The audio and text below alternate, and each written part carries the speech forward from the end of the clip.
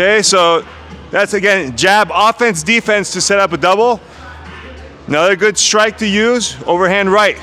Okay, if I come in with a good overhand right, bing, boom. All I'm doing with the footwork, again, if I'm throwing a heavy overhand right, I'm gonna be stepping at that diagonal, boom, catching here, right? So you're throwing this good, you're either trying to score that knockout, but if he does block it, I'm gonna zigzag this way now, here.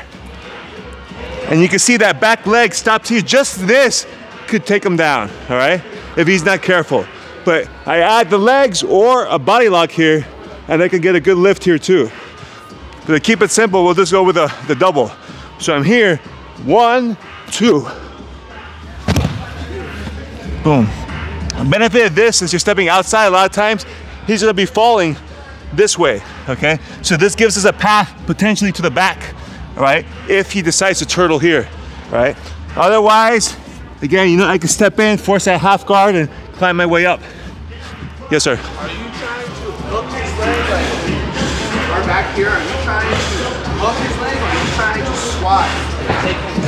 More of a squat, so it's like a reap, right? A good question. So when I'm here, when I come in, bing, I step. More of a squat. Yeah, you see this is just pushing. Okay. I'm just buckling his knee a little bit so my head, which is up high, is pushing the other way, boom, boom. Right, because I'm getting him to break his back here. Okay, but as you fall, it does hook, right? It can, right? If I'm here, I could not hook it, right? Okay. Right, so it's a choice. I was wondering if the hook was important or not. It's not that. No, what I would have wanted to do here also, which is to come here and like this, because now I'm committed to this trip. If it doesn't work, now I'm in a bad spot, right? So I'd rather be on my knees here, on my feet rather, here.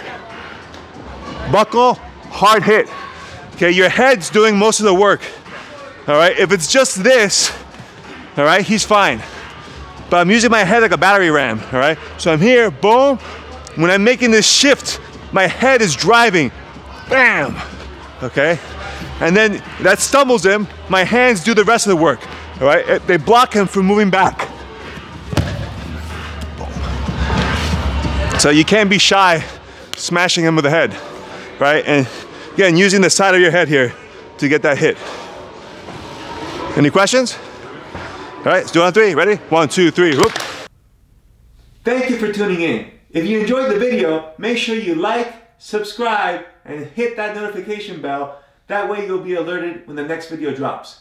Now, if you want to get more videos like this on a daily basis, go and visit my membership site at ffacoach.com. We have online video curriculums, our daily videos, and you can get bonus courses like the Kimura Trap system for free when you enroll today. So go ahead and help support the channel and visit today.